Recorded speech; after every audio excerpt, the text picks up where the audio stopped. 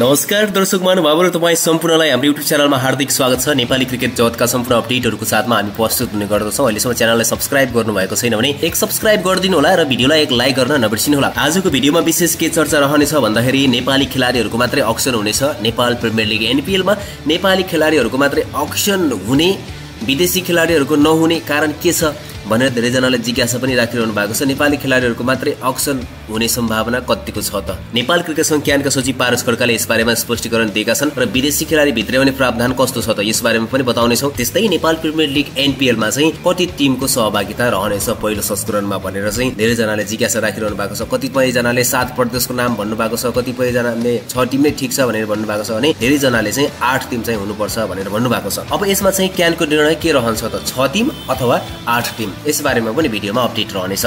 भने एनपीएल को फ्र्यान्चाइज किन्न कतिजना व्यापारी घरानाहरू इच्छुक छन् त एनपीएल को फ्र्यान्चाइज किन्न? कसैले भन्दैछन् 16 आवेदन परेको छ, कसैले भन्छन् 20, कसैले भन्छन् 15, कसैले भन्छन् 12। खास कति आवेदनहरू आएका छन् र यसबाट क्यानले कसरी छनौट गर्नेछ भन्ने विषयमा पनि चर्चा रहनेछ। भिडियोलाई अन्त्यसम्म हेरिदिनु होला। नेपाली क्रिकेट सम्बन्धी सम्पूर्ण अपडेटको लागि र पछिल्लो समयमा हुन लागेको एनपीएल अर्थात् नेपाल प्रिमियर लिगको बारेमा यस भिडियोमा सम्पूर्ण अपडेट रहनेछ। विशेष गरेर खेलाडी ड्राफ्ट, नेपाल प्रिमियर लिगमा विदेशी खेलाडी र नेपाली खेलाडीहरूको अक्सन कसरी हुन्छ यस बारेमा सम्पूर्ण अपडेटहरू रहनेछ। भिडियोलाई अन्त्यसम्म हेरिदिनु होला। एक लाइक गर्न पनि नबिर्सिनु होला। च्यानललाई सब्स्क्राइब गर्नुभएको छैन भने एक सब्स्क्राइब गर्न पनि नबिर्सिनु होला। अब सबैभन्दा पहिला त नेपाल प्रिमियर लिग एनपीएल को फ्र्यान्चाइज खरिदका लागि 16 वटा व्यापारिक घरानाले आवेदन दिएको भन्ने छुम्बी लामाले बताएका छन्। नेपाल क्रिकेट संघ क्यानका प्रवक्ता छुम्बी लामाका अनुसार फ्र्यान्चाइजको लागि 16 वटा आवेदन परेको उनले जनाएका हुन्। 16 वटा घरानाको आवेदन हामी माझ आइपुगेको छ। टिम मालिक छनौट गरेर एनपीएल समितिले बोर्ड समक्ष पेश गर्नेछ भनेर पनि उनले भनेका छन्। भने प्रवक्ता लामाले यसबारेमा सम्पूर्ण जानकारी दिँदै भनेका थिए एक साताभित्रमा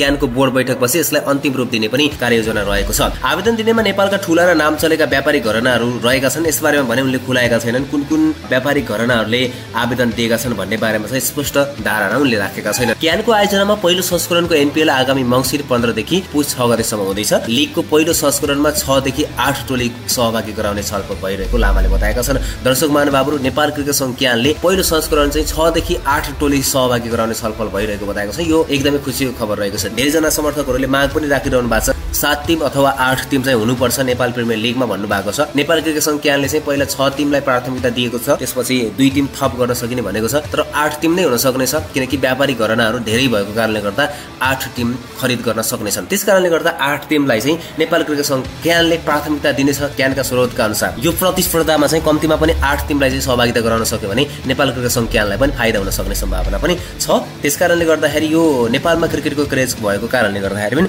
8 टिमको सहभागिता नेपाल क्रिकेट संघ क्यानले पहिलो संस्करणको नेपाल प्रिमियर लिगमा गराउन सक्नेछ। छुम्बी लामाले पनि यस बारेमा भनेका छन्। पहिलो संस्करणको एनपीएलमा 6 देखि 8 टोली सहभागी गराउने भनेर छलफलमा लागिरहेको बताएका छन्। नेपाल क्रिकेट संघ क्यानका पदाधिकारीहरू यसको छलफलमा लागिपरेका छन्। यसबारेमा बोर्ड बैठकले एक साताभित्र अन्तिम निर्णय गर्ने पनि उनले जनाएका छन्। अब रह्यो नेपाल प्रिमियर लिगमा विदेशी खेलाडीहरूलाई कसरी अनुबन्ध गर्नेछ, कस्तो प्रावधानहरू ल्याउनेछ भन्ने कुरा रहेको छ। अब एनपीएलमा विदेशी खेलाडीहरू चाहिँ टिमहरूले अथवा फ्र्यान्चाइज टोलीहरूले सिधै अनुबन्ध गराउन पाउने प्रावधान नेपाल क्रिकेट संघ क्यानले राख्नेछ। फ्र्यान्चाइज टोलीहरूले चाहिँ कुनै पनि विदेशी खेलाडीहरूलाई चाहिँ अनुबन्ध गराउनको लागि उनीहरूले उक्त खेलाडीहरूको कन्ट्याक्टमा जानेछन् र सिधै आफ्नो टिममा अनुबन्ध गराउन सक्नेछन् यदि उनीहरूले मानेको खण्डमा। अब त्यो कन्भिन्स गर्ने कुरा त उनीहरूले फ्र्यान्चाइज टोलीहरूले गर्नेछ। अब कुन खेलाडीलाई भित्राउनेछ त्यो चाहिँ फ्र्यान्चाइज टोलीहरूमा चाहिँ भर पर्ने भयो। अब अर्को कुरा के छ भन्दाखेरि नेपाली खेलाडीहरूलाई पनि के यसरी नै भित्राउने हो, तर यो चाहिँ गलत। नेपाली खेलाडीहरूको लागि चाहिँ छुट्टै अक्सन हुनेवाला छ। दर्शक महानुभावहरु, यो अलिकति रोचक हुन सक्नेछ। विदेशी खेलाडीहरूलाई सिधै फ्र्यान्चाइज टोलीहरूले कन्ट्याक्ट गरेर भित्राउने छन् भने नेपाली खेलाडीहरूको लागि त कम्पिटिसन हुनेछ। त्यसकारणले गर्दा चाहिँ अक्सन गराइनेछ। नेपाल क्रिकेट संघ क्यानका सचिव पारस खड्काले पनि यस बारेमा स्पष्टीकरण दिइसकेका छन्। नेपाली खेलाडीहरूको लागि भने अक्सन हुनेछ। अब नेपाली खेलाडीहरू पनि सबै अवेलेबल हुँदैनन् होला जस्तो मलाई लाग्छ। जुन मार्की खेलाडी रहन्छन् ती त पहिल्यै छनौट भइसकेका हुन्छन्। त्यो कारणले गर्दाखेरि पनि ती मार्की खेलाडी बाहेकका अरू सबै खेलाडीहरूलाई चाहिँ अक्सनमा समेटिनेछ र त्यहाँबाट कुन खेलाडीहरू महँगो साबित हुनेछन् त्यो भने हेर्न बाँकी रहनेछ। यो अलिकति इन्ट्रेस्टिङ हुनेछ र रोचक पनि हुनेछ जस्तो लाग्छ मलाई, किनकि नेपाली खेलाडीहरूको मात्रै अक्सन भएको कारणले गर्दाखेरि अलिकति इन्ट्रेस्टिङ र रोचक भने हुन सक्नेछ। अब नेपाल प्रिमियर लिगमा चाहिँ विदेशी संस्थाहरूले इन्ट्रेस्टिङ देखाएका छैनन्, कोही इन्ट्रेस्टेड छैनन् भन्ने कुराहरू पनि रहेका छन्। र अब नेपाल क्रिकेट संघ क्यानले के गरेको छ भन्दाखेरि यसमा चाहिँ विदेशी संस्थाहरूलाई छोडेर अहिले चाहिँ पहिलो सिजन भएको कारणले गर्दा नेपाली कम्पनीहरूलाई नै फ्र्यान्चाइज खरिद गर्ने एउटा मौका दिएको छ, प्रावधान बनाएको छ।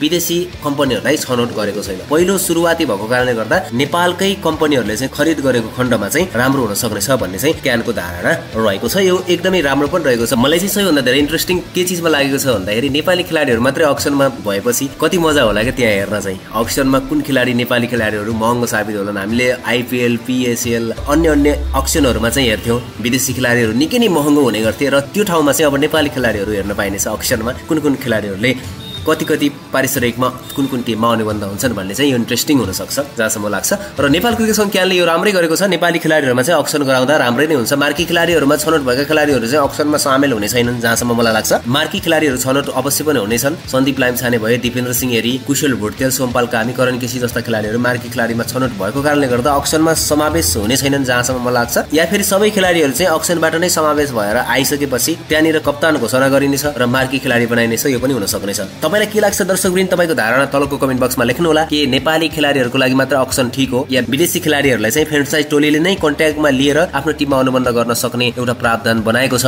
यो पनि ठीक छ अथवा बेठिक? यस बारेमा तपाईको धारणा तलको कमेन्ट बक्समा लेख्नु होला। र नेपाल प्रिमियर लिगलाई लिएर तपाईँ कतिको एक्साइटेड हुनुहुन्छ सो बारेमा पनि तलको कमेन्ट बक्समा लेख्नु होला। यदि च्यानललाई सब्स्क्राइब गर्नुभएको छैन भने सब्स्क्राइब गर्नु होला है। भिडियोलाई एक लाइक गर्न पनि नबिर्सिनु होला। अर्को भिडियोमा हाम्रो भेट हुने नै छ। जय नेपाल, जय नेपाली क्रिकेट।